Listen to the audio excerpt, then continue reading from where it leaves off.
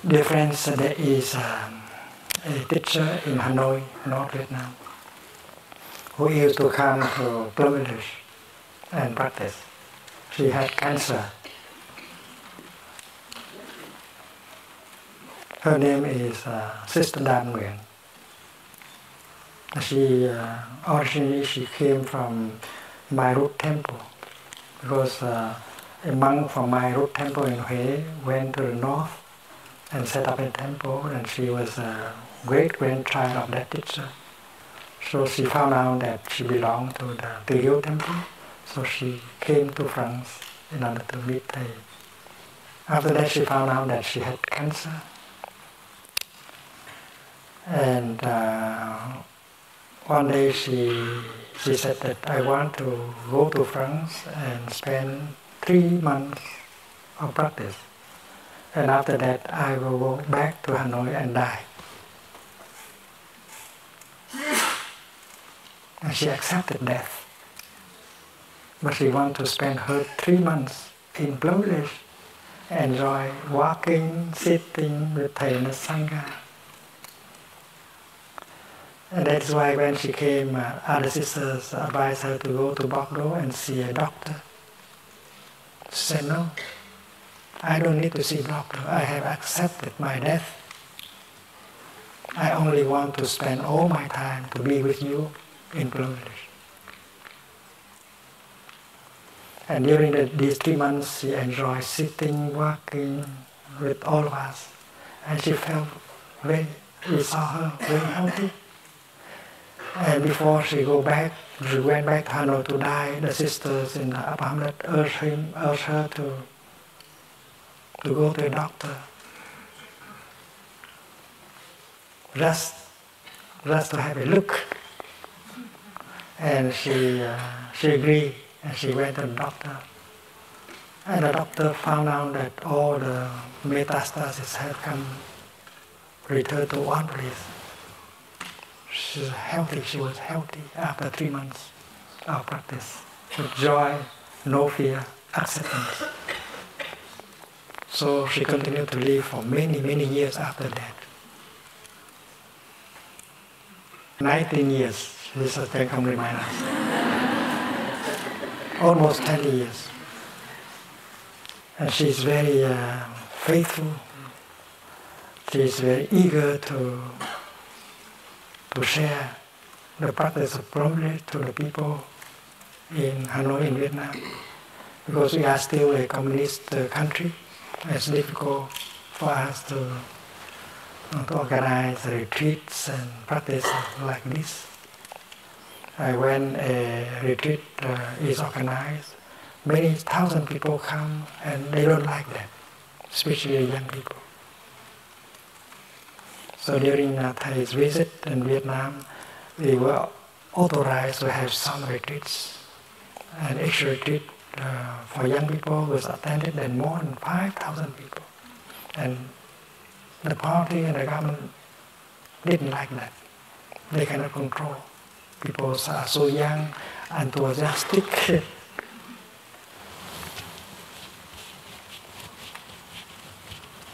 And Sister Dan Nguyen, she built a stupa, a pagoda, a kind of memorial in her temple for Thầy. Because in our tradition, every teacher should be honored by a pagoda, a temple, a stupa. And when I went to Hanoi for the first time in 2005, the stupa was already built. And I told her that Thầy does not need a stupa. Thầy doesn't like to sit in a stupa. He wants to be everywhere. But I have already built one for you, dear Thầy. And they said, in that case, you have to make an inscription in the front of the stupa. And you have to say, I'm not in here.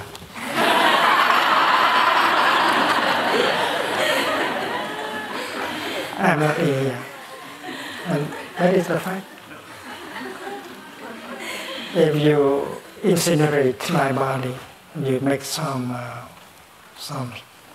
ashes and you put in a small pot and put it. It's not me. I don't like to be in there. Outside is so beautiful. But if people don't understand, you have to add another sentence. I'm not out there either. If you look for me inside, you don't see, and you go and look outside, you cannot see me either. And if they still don't understand, you have to add a third sentence. There is nothing inside, there is nothing outside. And the third is, if there is nothing, it must be found on your way of breathing and walking. If there is anything, that should be found in your way of breathing and walking. So dear friends, if you want to be with Thầy, if you want to see Thei's continuation, the surest place is in you.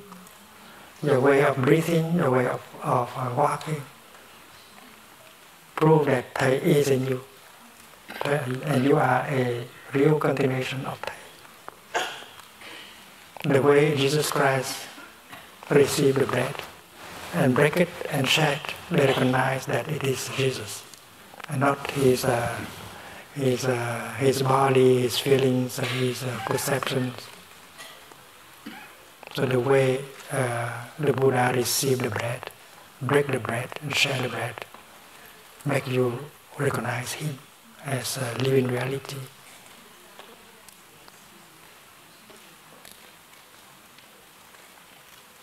So they care very much about his continuation body.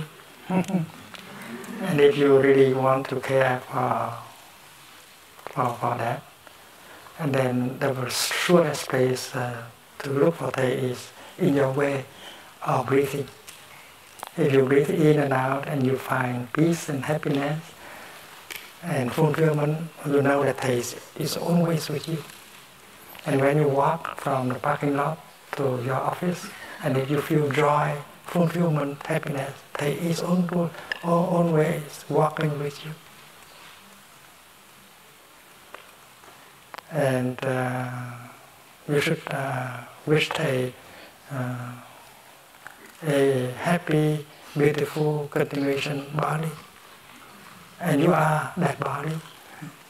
This is what we want to remind you as we are on our last day of the retreat. After this, you have the time to walk together and sit around the lotus pond. There are already blooming lotus flowers. And when we go home to our city, to our country, we continue this kind of practice. We set up a Sangha if we don't have one already, and we are the true continuation of the Buddha. This is a happy moment, and we should be able to make that happy moment last. Thank you very much.